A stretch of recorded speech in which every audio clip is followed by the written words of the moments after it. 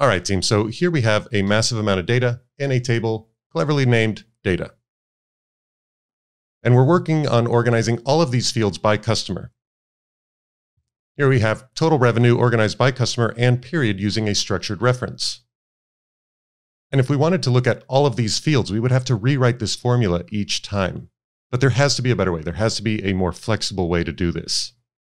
So let's look at a way to create indirect structured references, which basically allows us to create an input for this formula. So that we can better visualize what I'm talking about, let's look at it all on a single tab. Here we have a subset of the fields from our very large data set.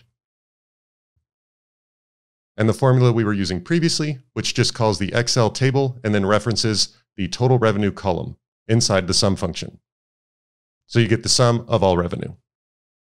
Now, if we want to look at every field above without rewriting this formula each time, we need to get a little creative. First, we're going to use an index plus match formula to return the field based on the number next to it. So input index, and then we'll select the array of fields. Next match, and we'll select the input adjacent to this cell. And finally, our lookup array. Close paren again. And now the value in D17 will change based on the value in cell B17. And next, we will rewrite the formula using the indirect function. So input equals sum, next indirect. And the indirect function works by turning text into a cell reference. And Excel uses quotation marks to indicate the beginning and end of a text string, and an ampersand to combine text strings. So if we want to recreate data total revenue, we'll first input quotation marks, then type data, quotation marks, ampersand to combine text strings, quotation marks for the open bracket, then an ampersand to connect this to the value in D17, and quotation marks with a close bracket. Close paren again.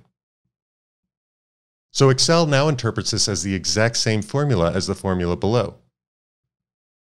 But the difference is we now have this input. If we want to look at the number of shipments, for example, input 1. And we would have to reformat to get rid of the currency, but you get the idea. We can work through all of these fields very quickly. Total weight hauled, total hauling revenue, total other revenue, and finally total revenue. Now this may seem simple, but it creates substantially more flexibility in the formulas we will use to analyze our data set, and it allows us to do it so much faster. In the course titled Company Data Analysis in Excel, available on asimplemodel.com, I demonstrate how to apply this across periods using different variables. The course content goes beyond data analysis and also describes the questions that an analyst would want to bring to the management team's attention. If you're interested, please be sure to check it out. All right, team, that's all for now. Thanks for watching.